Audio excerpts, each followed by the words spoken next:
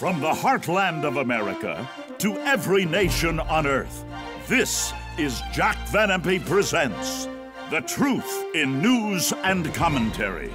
Here now are Doctors Jack and Rexella Van Impe.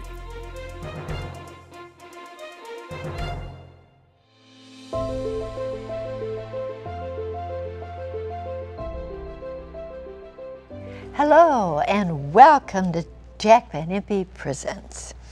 I must say that the first thing on my item that we want to deal with, it's a global headline, is with someone who is recognized and respected around the world, Dr. Billy Graham.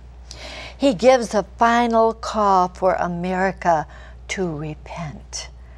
We'll talk about that. By the way, Jack Van Impe started with Billy Graham, didn't you, Jack? Chuck Oman and I both were with Billy Graham as musicians, I as an accordionist, Chuck as a trumpeter.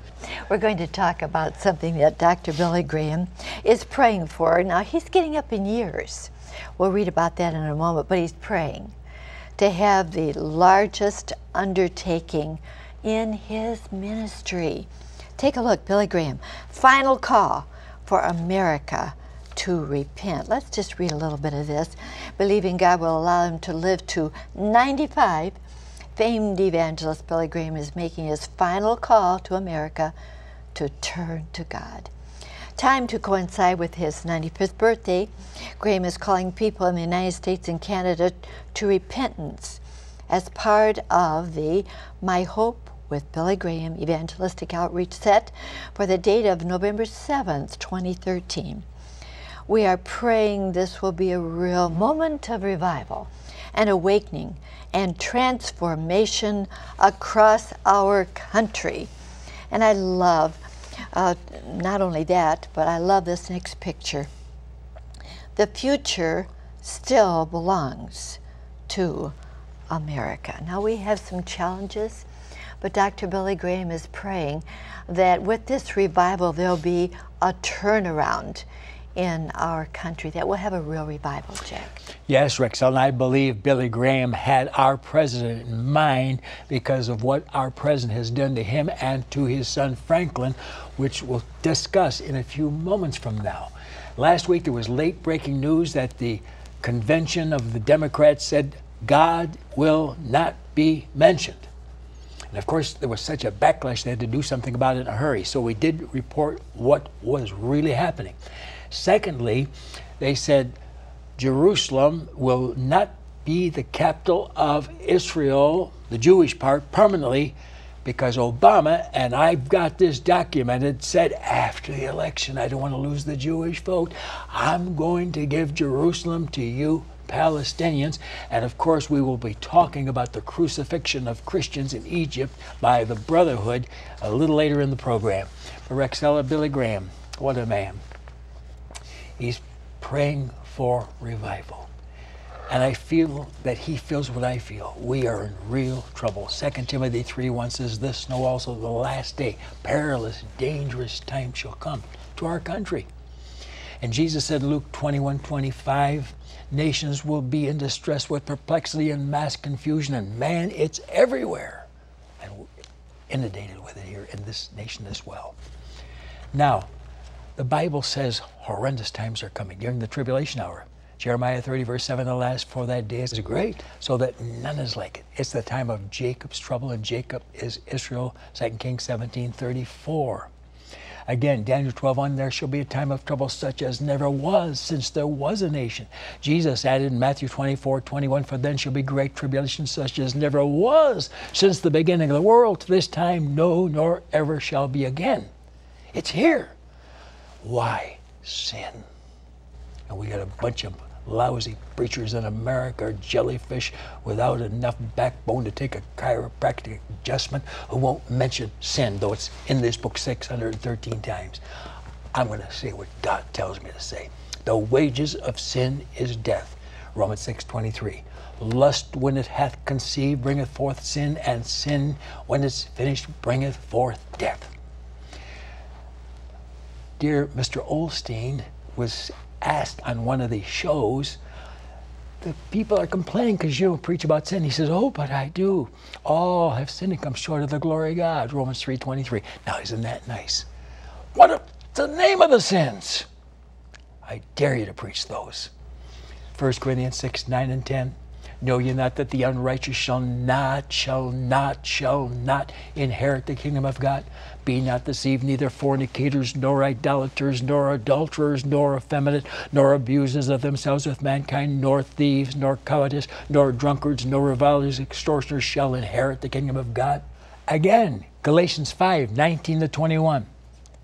The works of the flesh are manifest, which are these: fornication, uncleanness, lasciviousness, idolatry, witchcraft, hatred, variance, emulations, wrath, strife, seditions, heresies, envies, murders, drunkenness, and revelings, and such like, of the which I tell you before us, I've often told you in the past, they which do such sins shall not inherit the kingdom of God. We've got these big mega churches, and it's all love, and little rock bands and lattes, and you won't preach a message on sin and hell. I'm still a hellfire preacher because Jesus preached it 23 different times, and if my Savior did, I'll preach it also.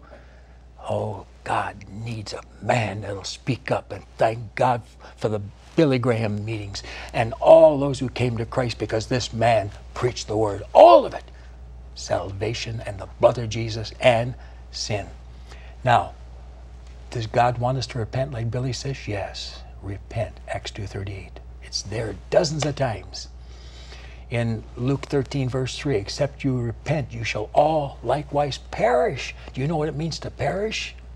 To die in your sins. However, as Billy preached so often about the love of God, he said there's a way out.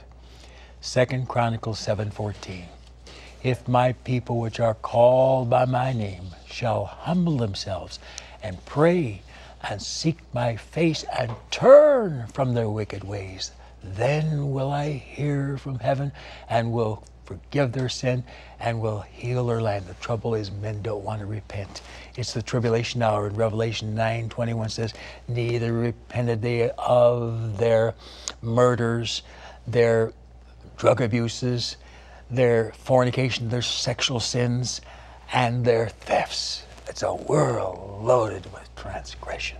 They won't repent. And even after the call of love goes forth and one rejects it, what's the final thing that happens?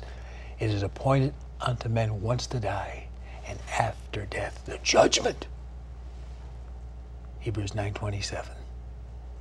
And that's the first death, but the second death is the lake of fire. Revelation 20:14, death and hell were cast into the lake of fire. And all those who rejected Jesus' way of salvation. Matthew 25:41. Oh, Jack, that was wonderful. We could almost give the invitation right now because I can well remember the day that I accepted the invitation. You know, there's some people out there who are saying right now, oh, I'm none of those things. But if you are filled with pride, you need the Lord too. Right, Jack? We all need the Lord. Yeah, I was in one of these crusades one time where they believed that you could live without sin anymore. And I said, everyone sins. If we say we have no sin, we deceive ourselves, and the truth is not in us, 1 John 1:10. A guy gets up and says, I haven't sinned in 28 years. Name my sin. I says, yours is pride. Sit down. Right. Well, that's one of the things God truly hates, and that is pride. Well, there's another Graham that I would like for you to take a look at right now. Very important, and that is Reverend Franklin Graham. Now, this is Billy Graham's son. Obama gives Islam a free pass. Perhaps, Jack, you would like to tell us exactly what he means by that, a free pass. Franklin Graham loves God, and he's a great evangelist. And he is in charge of Samaritan's Purse that helps people all over the world, helps Muslims, where he's a heart of love for everybody. But he built a beautiful Bible college, and Islamic terrorists flew 8 planes overhead and bombed everything to smithereens. And then they go into our churches and destroy Christians, the Coptics of Egypt, the Chaldeans of Iraq, Catholic churches where they went in and killed the priest in front of the people and hundreds of parishioners.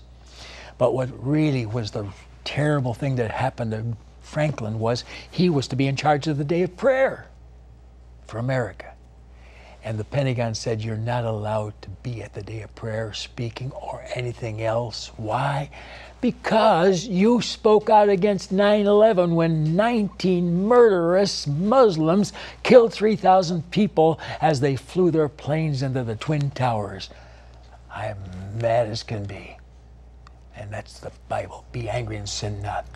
Imagine the Pentagon tells him you can't, and who's the commander-in-chief? Mr. President. He was behind it. In fact, the Muslims have now admitted in documentary evidence that they did it, and Obama listened, and that was in USA Today. God forgive him.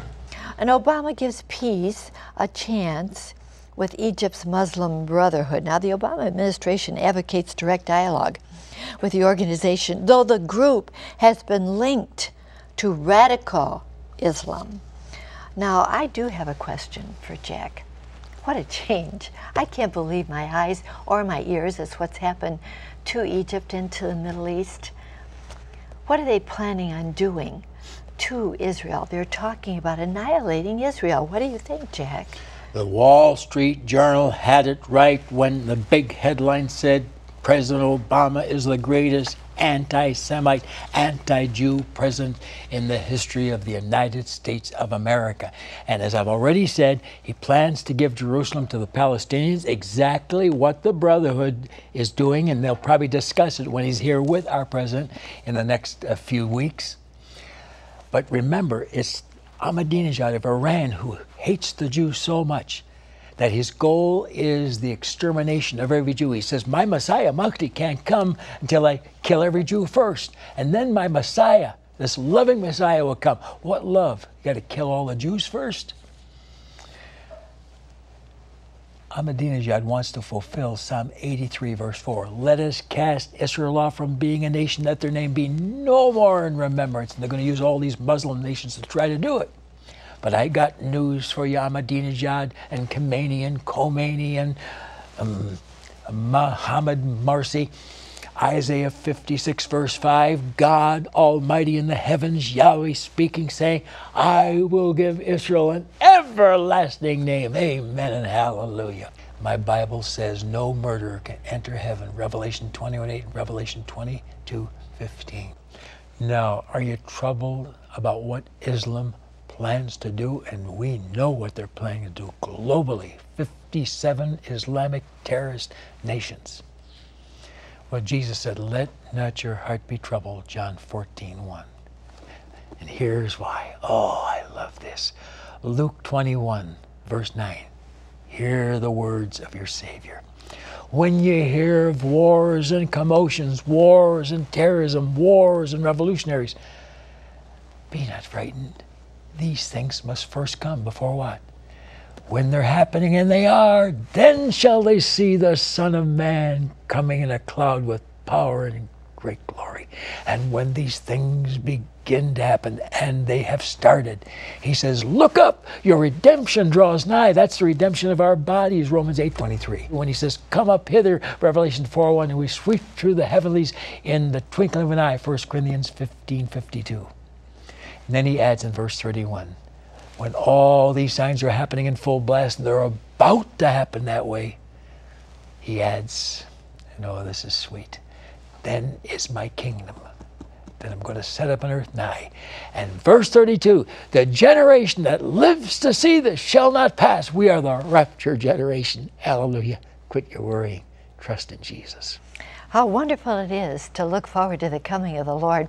You know, I think a few minutes ago when he was naming all those different offenses to the Lord, sins, some of us said, whoa, that's me. Maybe it was even pride, or it could have even been murder. We've heard from some inmates who said, you know what, I watched Jack Van Impe open my heart to the Lord, now I'm ready to meet the Lord. How wonderful to be forgiven of anything. That's why Jesus came. If only you're open your heart to him. Anything, Jack, would you pray that wonderful prayer of opening the heart to the Lord Jesus as Savior? Now listen carefully. Jesus shed his precious blood to cleanse you from sin. And 1 John 1:7 says, the blood of Jesus Christ, God's Son, cleanses from all sin. I don't care what you've done it.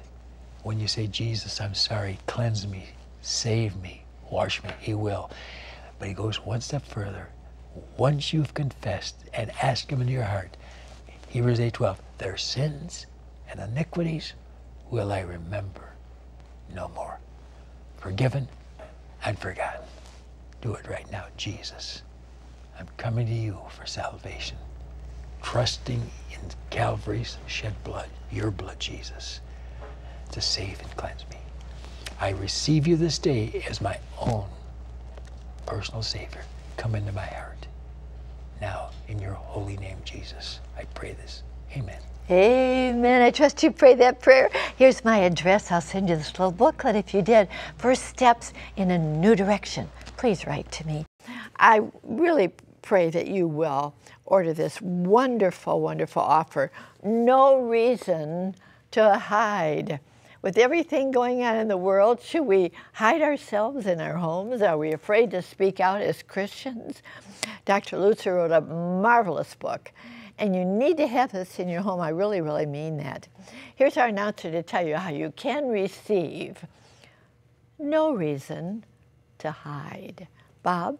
To order your copy of the No Reason to Hide book with a bonus DVD, Stopping America's Disasters and Decline, have your credit card ready and call toll-free 24 hours a day, 1-800-JVI-7777. To order by mail in the U.S., send your donation of $24.95 to Jack Van Impe Ministries, Box 7004, Troy, Michigan 48007. In Canada, send your donation of $24.95 to Jack Van Impe Ministries of Canada, Box 1717, Postal Station A, Windsor, Ontario, N9A 6Y1. Oh, thank you so very, very much, Bob. And I want to encourage you to right now order this or write to us, and we'll be happy to send it to you. You really, really need to have this. And I want to say that with your order, we'll be sending you this DVD. So I trust that you will be making the call. And Dr. Lutzer, again, I want to thank you for coming and for writing this wonderful book, No Reason to Hide. I just want to say, friends, this is a great closing. We Christians must live in the world, but we must not let the world live in us. Look forward to being in your home again next week. Till then, remember, God cares for you. So do we so very much.